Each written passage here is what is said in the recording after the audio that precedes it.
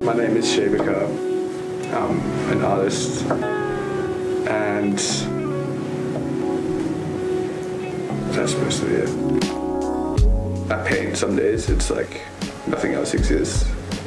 It becomes like doing this like activity that I feel that like is just such an innate part of my life. And then like a lot of stuff that I paint I think is like really fleeting. The attention span is like so minimal, you know. It's like, alright, brush past and it's like half an hour and play some blocks in the canvas and then go do some other thing, you know, and then come back and it's like, alright, do another couple of blocks. And I think over the course of 3 to 6 months it'll take shape and things will be painted over, like, you know, over and over again. Like this painting been painted over like 3 or 4 times, and so it'll be like a couple of months working on it and then, oh no, I don't gel with it, it doesn't resonate with me, so off it goes. And then yeah, like other times it'll be like I'll be waking up and like waiting to come downstairs. Like it's this thing that I've always loved, but like a lot of things that you love, I guess it's like love and hate.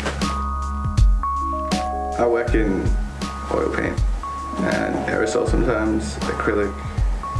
Like when I was younger, I was like fascinated by anatomy, like composition and like, I don't know, like figures, like dramatic figures and stuff. And then I kind of veered away from that and started like melding that into organic forms, and like I think it's just like an emotional response now. When I was younger it was like trying to capture something, but now it's kind of just making stuff like that makes me happy or makes me like have a sense of energy or emotion or something. It's one of those things that kind of like melds into your life. Sometimes you just want to smash it out there, get out, spray paint it. It's like I'm doing this as fast as I can in like a really bold and, you know, simplified way for people to take it in. And then I was like, all right, if I'm going from that like street art or like graffiti kind of background, then I want to be able to express ideas that take months or like years to unfold. Because, you know, life isn't as simple as like boom, you know, boom, boom. It's like sometimes it's like this long, you know, intense kind of story or journey. Different colors like correlate to different things or different times and different places. When I got that paint, you know, what kind of paint is it? Like splashes of different things, which I think to me it signifies like journalistic memory or something, or even like blocking out the rest of the colors and focusing on one shade of color or one like hue, and you can see all of the shapes that are in that color, and you realize that like they must have been painted around the same time. And then sometimes you, of course, you come in drunk, you know, from a night out, and you just like, whoosh, and you like put all this like stuff on the canvas, and you go for gold, and sometimes you win, sometimes you lose. There's a certain amount of purism and like, I think stubbornness that just comes with painting.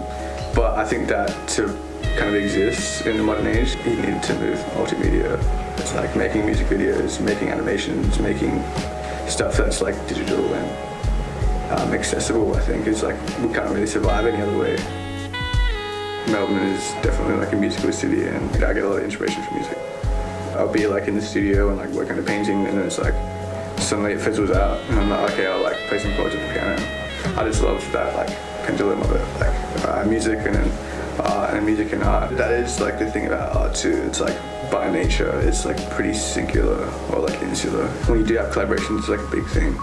And I think that like the crossovers between mediums I'm into. Yeah, I urge any creative to get involved in projects. And I was like stoked that you guys asked. It's really nice to see something that is well put together and, you know, cohesive, and you can see that people give a fuck. It's cool to be part of that, for sure. If you come to the show, you'll be seeing some paintings, you'll be seeing some drawings. All paintings will be for sale. All drawings will be for sale. I'm unveiling a collaboration between me and Skomes, live painting as well, on canvas. Yeah, and me drinking beer.